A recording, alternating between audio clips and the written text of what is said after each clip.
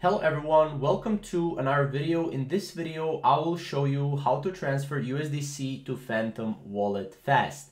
Now, depending on where you want to transfer from, right? It's different, with different platforms, but let's say you want to transfer it from Binance, right?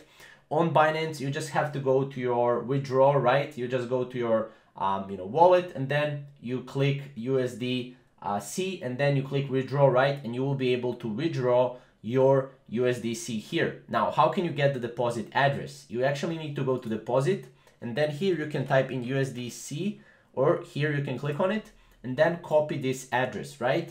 Now, what you can also do is you can also transfer from exchange, right? So click transfer from exchange and you can transfer with Coinbase Pay or FTX Pay, right? Now, as you can see, buy or transfer from FTX US or buy or transfer from Coinbase, right? So you can do that, right?